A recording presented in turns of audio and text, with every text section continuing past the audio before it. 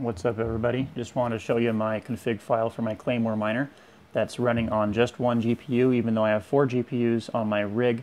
The other 3 NVIDIAs are mining with this nice hash miner in the background, and the AMD one is mining with Claymore's miner.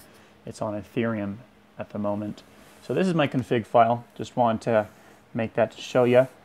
So, of course, let's see if I can get that focused a little better. There we go. The first part of that is the actual executable file name of the program, which is, it's Claymore's miner, but this is the specific name of the executable file, or exe. The next is the -e pool, and that's the name of the pool that I'm mining on. It's on ethermine.org. If you need that port name right here, you can find this, depending on the country you're in, on ethermine.org. Just go there and it should be on the home page.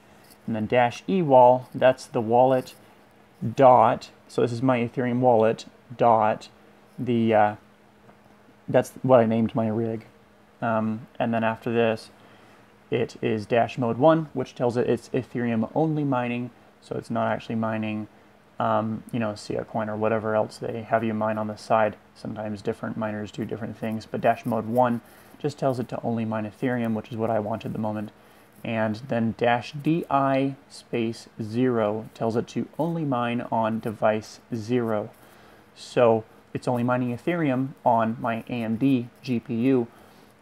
You can play around with it depending on, the number at the end of that. Because your GPU may be a different number, I'm not sure. And then of course just watch it as it starts mining. It'll tell you what GPU it's mining it on, if it's AMD or NVIDIA or whatever. And yeah, I do apologize. In previous videos I've said it was just -d, and I remembered I am wrong about that.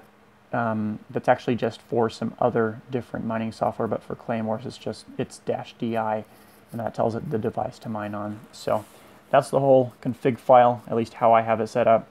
I'm not a huge fan of overclocking just because I'd rather my GPUs last longer than make me more money up front. So if you have any comments about that, let me know down below. And if you have any questions, I'd be happy to get back to you as quick as I can. Just let me know.